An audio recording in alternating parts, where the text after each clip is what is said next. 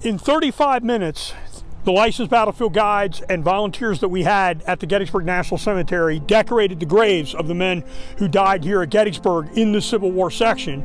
I've been a battlefield guide 32 years. My name is Wayne Montz, and I believe it's been about 32 years since we have done this. So for over 30 years, the guides have volunteered to come in and do this along with volunteer help. And for me, there's a lot of personal meaning because I think that it's just a way to honor the veterans that fought and died here at Gettysburg.